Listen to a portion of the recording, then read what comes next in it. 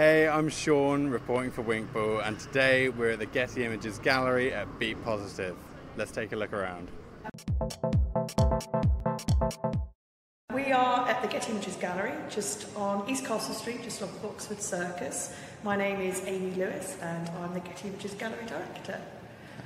We are currently showing in the gallery Beat Positive, which is an exhibition about hip-hop, going from the early 80s and for about another decade into the early 90s. And it kind of goes from New York, when it arrived in London, which is some great collection at the back of the gallery, and it has portraiture from Janette Beckman and other images by David Corio, also from our Holton Archive collection.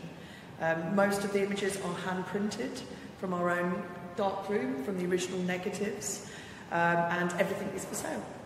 The curator of the exhibition, Sean Waldron, who's from our New York office, is a massive fan of hip-hop. So he joined forces with Alex Timms, who's based at our archive, and together huge hip-hop heads collided and came up with this great exhibition.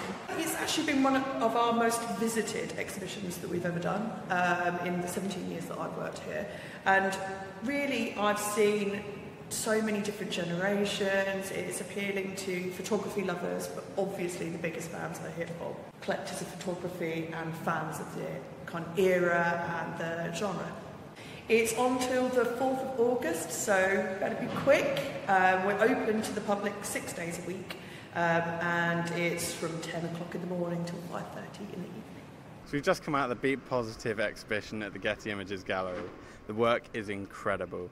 The staff are so enthusiastic, and rightly so. It's such an incredible insight into the history of New York hip-hop. It's on until the 4th of August, so get down here quick and make sure you check it out.